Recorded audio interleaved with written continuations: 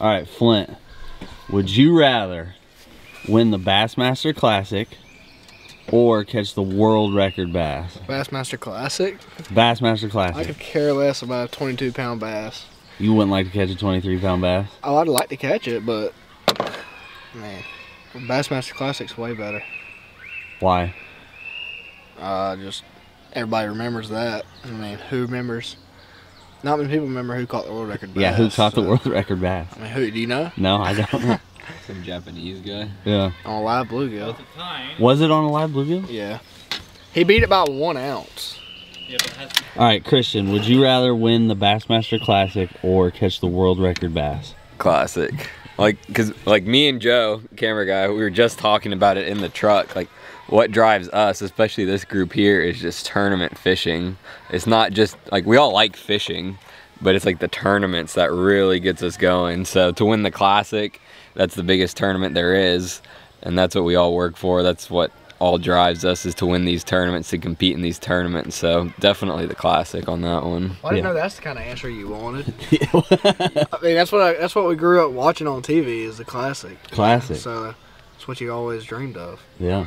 It's like tomorrow, like when I catch enough fish to I know I got a check, I'm gonna be screaming. So imagine the Classic. You know what I'm saying? Yeah. Just making, like, at this point right now, just like making a 50 cut is pretty exciting. So winning the top tournament of just making cuts is pretty exciting. Hopefully one day, like, one of us will win, and then we're like making a movie about this, and you can get the same footage. Yeah. Oh, that'd be so sick. So cool. Yeah, that'd be Make like a little movie out of it. Yeah. That'd be dope. Well, go ahead and win the Classic, one of you two. Classic or Red Crest if we I'll film it on the MLF route. I'll take either one. Bobby Bakewell. Joe Carter. Would you rather win the Bassmaster Classic or catch the world record bass? Well, not to be a follower, but probably the Classic, because Get out of here. because my reasoning behind it, not because I'm following people, is just because world record, you know, people wouldn't know your name, but they know the fish. Like the world record, I mean, like that 25-pounder that dude caught, but he snagged it. Dottie, it was 25. People know the name of the fish, but they don't know the dude, or at least I don't. No, that's a good point. And like the Classic, you go down in history, and you win 300 grand. You win 300 grand. I mean, your name's on a trophy. Yeah, Can I add something to oh this? yeah, no. I gotta add something. Yeah, I was gonna say, you know, I mean, That's a good point, though. you know, People know the name of the fish. Yeah, not facts. the angler. That's a good point. Yeah, I mean, you know, I have pretty good points sometimes. But anyway, yeah, you know, not to be greedy about money or anything, but 300 grand goes a long ways, and you get that fat trophy, and you go down in history as that Classic champion. And if you catch the world record bass, I mean, in all reality, you know, you caught the world record bass, don't get me wrong, but like you might get some baits out of it. People telling you try and sell these baits. Yeah, you'd maybe get some money. But like, here's the thing with the world record bass, literally any person that bass fishes could catch a world record bass. Facts. I mean, probably only a certain amount of bodies of water that it would actually be in. Yeah, of course. But anybody could do that. To win the Bassmaster Classic, there's so many steps in front of that to lead up to the Bassmaster Classic. You gotta qualify. Yeah. You gotta qualify for the, well, I guess there's a couple different ways to qualify for the Classic, but the typical way you qualify for the elite, so that means you had to fish the opens, so that means before the opens you probably fish club tournaments, junior tournaments, whatever it is. So there's all these steps building up to that. Facts. Whereas the world record bass, anybody, a 10-year-old could go cast out something and catch a 23-pound bass. Facts. If it's his lucky day. Yeah. I mean, that is a true statement. That's the kind of luck I'm hoping I got tomorrow. I'm gonna just go cast out there and Catch a 23-pounder. Dude. Be that. Okay, question for you. Yes, I do trim my armpit hair. Yes. All right. Would you rather win? We've talked about this already, but would you rather win Classic. the Bassmaster Classic Classic. or catch the world record fish? Classic. Why? Nobody care. Who caught the world record? We don't even know. I don't know. I don't care. I don't care. I want to win the classic. Classic. Don't talk to me. All right. Don't talk to me. Classic. What's your worst fishing injury, Christian? I don't know. Probably just being hooked. I've been hooked quite a few times. Yeah, that's what I was thinking of. I got hooked in the ear once. I got hooked. Ear? Yeah. Like in the lobe or in the top? I think it was like the top of my ear. Ooh. I got hooked in the ear. I still got a scar from it. And then the first time I ever got hooked, it was in my hand somewhere with like a super thick swim jig, so that one hurt.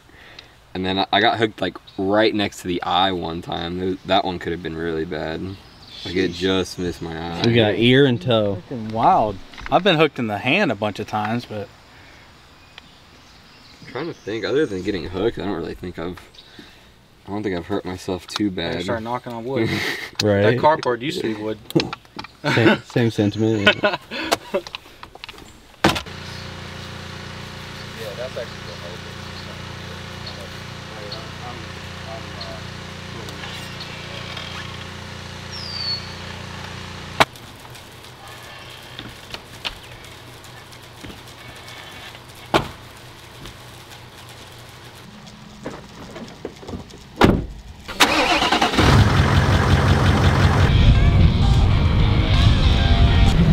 Alrighty, we are here on the Potomac River.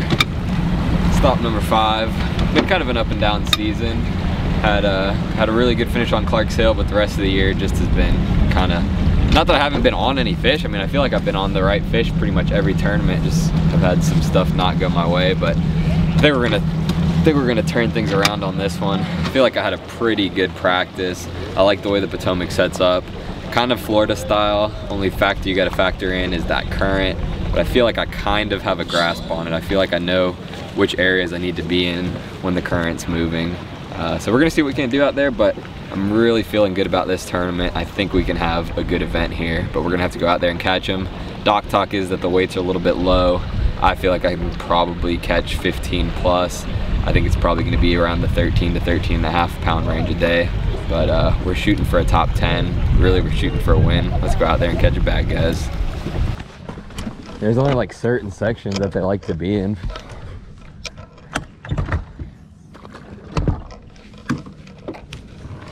do you mean there's only certain sections they like to be in? Like there's miles of pads, but I only got bit in very specific little stretches. But wherever they were, there was a few there. They group up pretty good.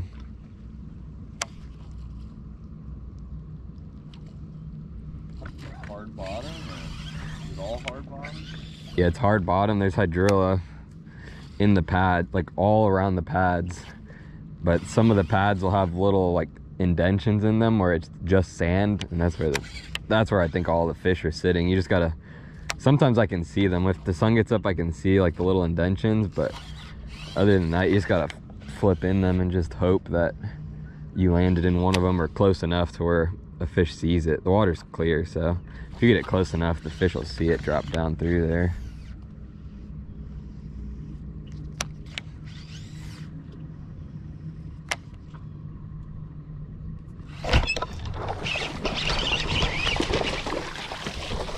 Let's go.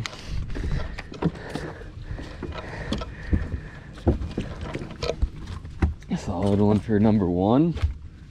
That's what I'm talking about. I slapped you? Yeah. On the boat flip? Yeah.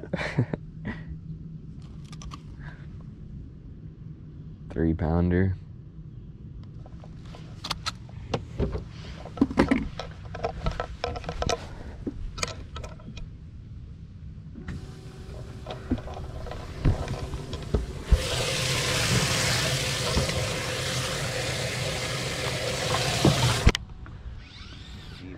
I didn't really feel any movement. I just kind of, yeah, he's there.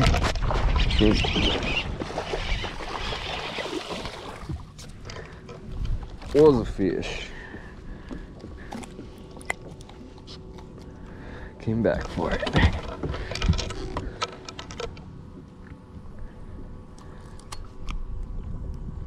Kind of a skinny one. 2 1/4. Yeah, he's real skinny.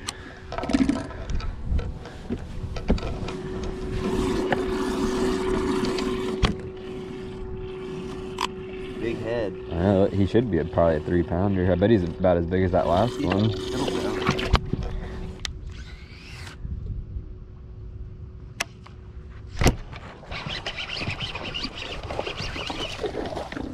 Yes, that's a good one. Gosh, look how skinny he is.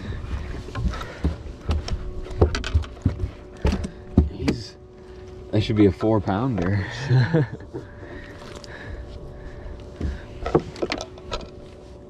Still a good one, over 3, I bet. You think? A little bit over 3. Gosh, that should be a really good one right there.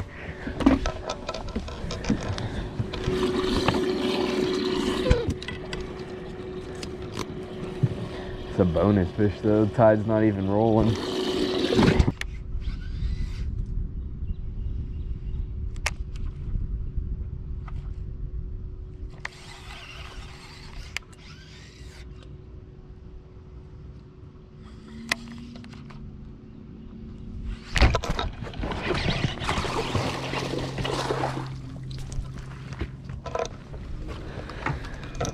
Another chunk. Maybe that tide's starting to move, because that's 3 bites pretty quick. The fish with 10.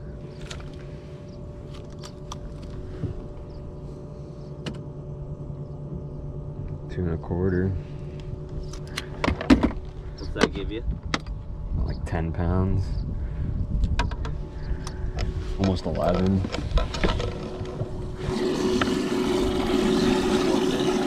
Yep.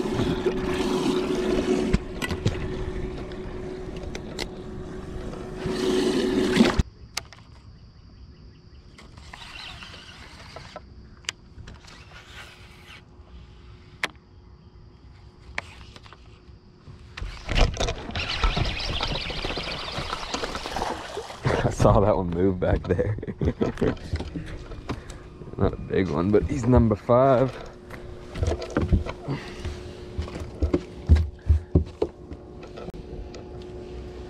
Not bad. 1 3/4. He might go 2.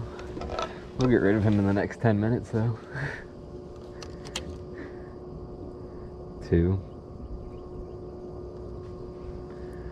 Give me what, around 13 pounds? Just under 1281, just under 13.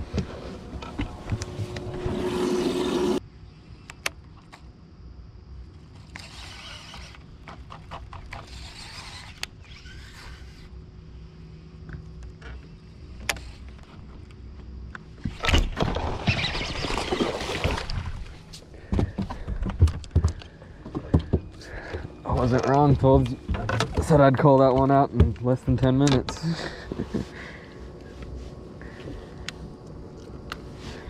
He's not much of a help though. 2-2. He'll probably be the next one to go.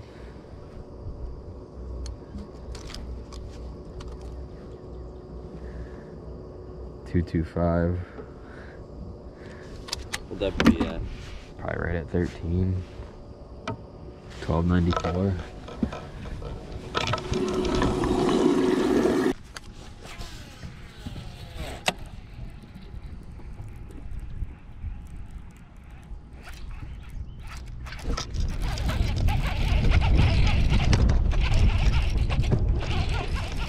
That might be a good one. Oh yeah.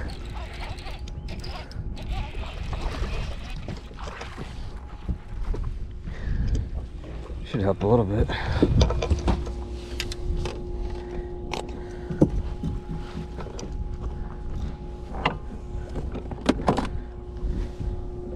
Yeah, that one's got to be close to 3. Yeah. 278.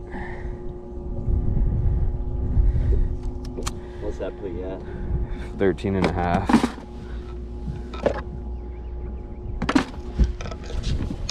They're all just so skinny. They really are. Yeah. I caught a couple that had some girth to them, but these ones all today. I think that first one I caught was a little bit fatter, but these last couple have all just been Any post spawners? 31. Nice shot. Thank you. We'll see. I think Catch Commander says 13.5. I bet they'll weigh high 13s on the MLF scale, so I think I'll be sitting in okay shape, but I'm just gonna have to catch them again tomorrow. That's just what I haven't been able to do the rest of the season besides Clark's Hill is put together a day 2 bag. But the way the fish are biting, the way the current's moving tomorrow, I think I'll be able to catch at least another 13.5 pounds just doing the same thing. And then I got the longer day, so maybe in the afternoon that incoming tide again makes them bite, because after that incoming tide came in and then the first 30 minutes, hour of the outgoing tide, it was just pretty much dead for me. So that incoming tide seems to be the deal for the fish that I'm on.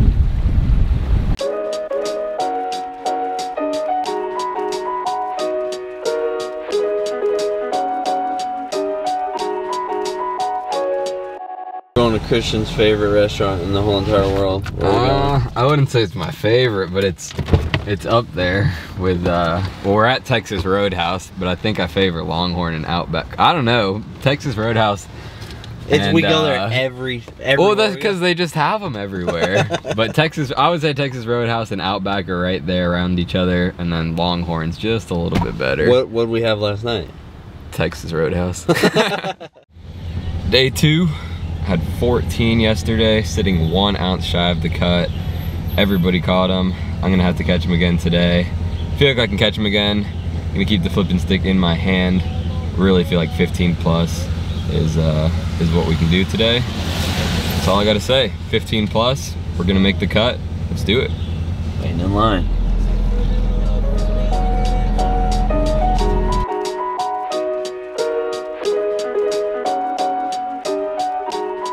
What's the plan this morning?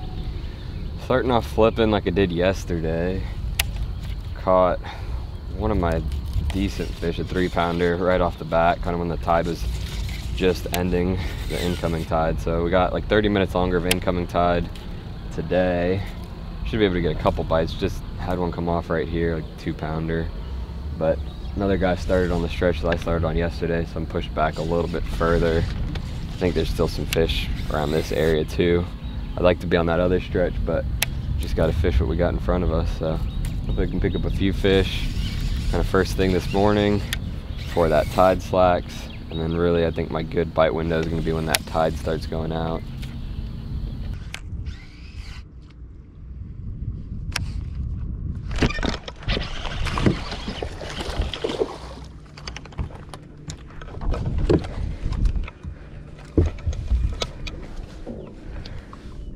Pounder.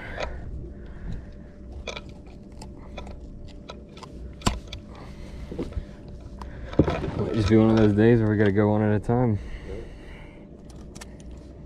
He hit the side of the boat. What is he? 2 pounds even.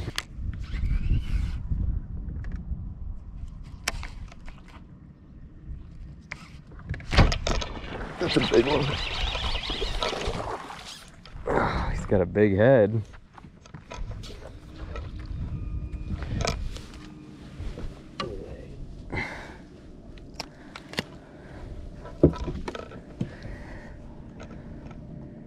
Two and 3/4. Yep. 2 and 3/4? Yep.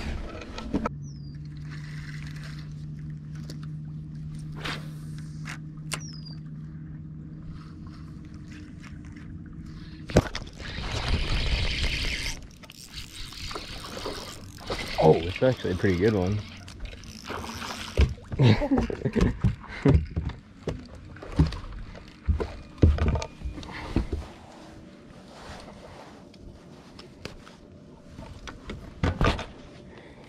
Might help me a little bit. He's got like a cut on him. 260.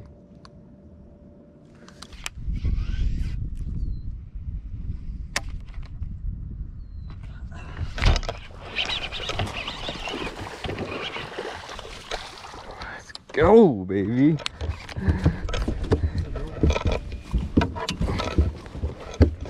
Why do they have to be so skinny though? Jeez. Pound and 3/4. Nah, he's bigger than that. 234.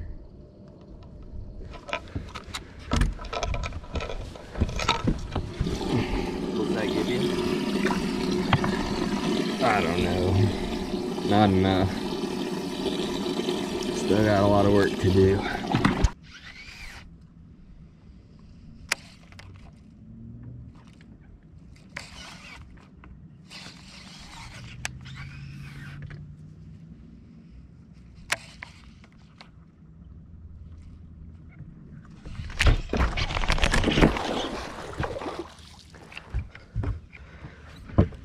A little one, but we got 5. What's that? Little guy. How we need to get rid of him? We need to get rid of that YouTube channel. I live up here, so it's like my favorite spot. I saw that channel. Oh yeah.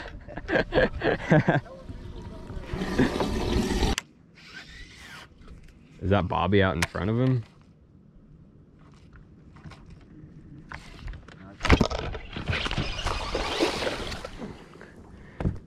Gosh, look how skinny he is. He'll help a little. I mean, that should be a 3-pounder. The head is large.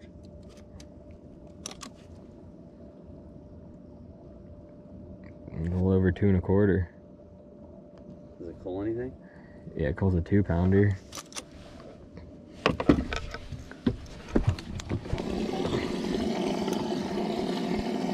Lost the cull clip.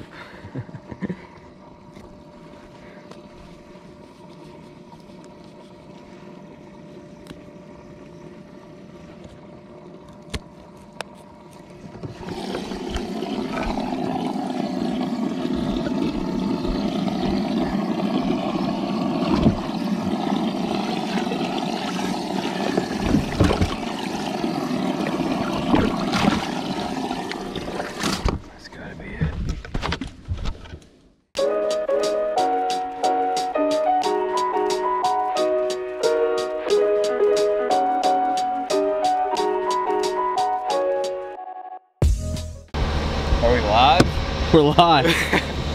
Number 50, baby.